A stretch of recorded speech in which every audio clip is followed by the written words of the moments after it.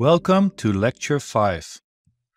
In this video, we will create our own labeled training set. To teach the machine learning algorithm about the different ripeness states of strawberries, we have to feed it examples and label them. So I went into my garden and took pictures of my strawberry plant. I took pictures of the flowers, immature strawberries, unripe strawberries, near-ripe strawberries, and ripe strawberries. In my project, I made sure that for every state or class of ripeness, I have a separate folder.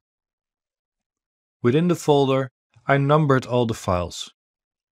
By creating the labeled dataset this way, we can easily automate loading the images.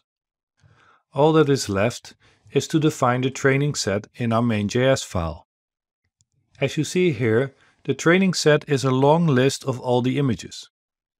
For each image, we store the file name and the class ID, which will be 0 for the flower state, 1 for the immature state, 2 for unripe, 3 for near ripe, and 4 for the ripe strawberry.